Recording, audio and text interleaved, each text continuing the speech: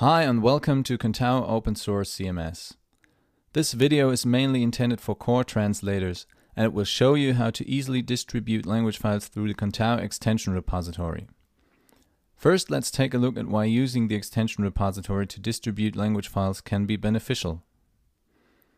People can install translations with a few mouse clicks in the backend, just like you can do with any other Contao extension. People will get notified if there's a new version, and they can update their language files with a single click in the extension manager. Since releases in the extension repository can be defined compatible from and to a particular Contao version, users can easily find the matching language release for their Contao installation. The first step is to set up a translation using the core translator on contao.org. If you have been working as a Contao translator in the past, you're already familiar with storing labels and publishing packages with the online editor. This process doesn't change at all.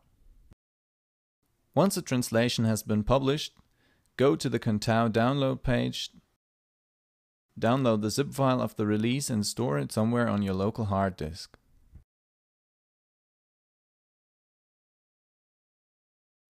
The second step is to set up an extension in the extension repository. As a core translator, you automatically have access to the developer's interface, where you can create new extensions and manage releases.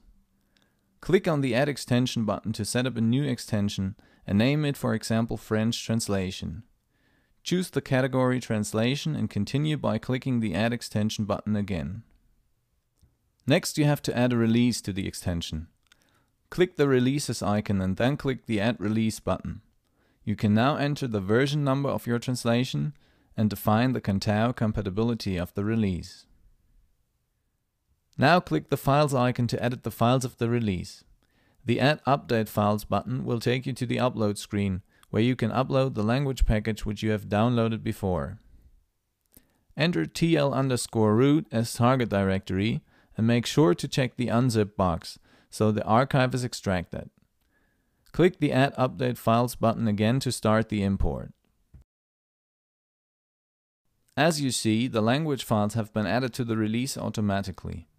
Click the Cancel button to go back to the releases overview.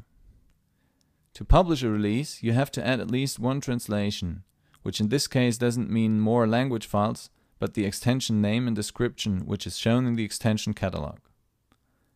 Click the Languages icon and then the Add Language button and add an English translation.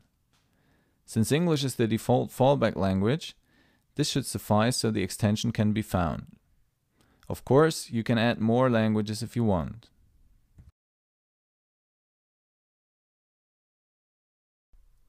The last step is to publish the translation and the release.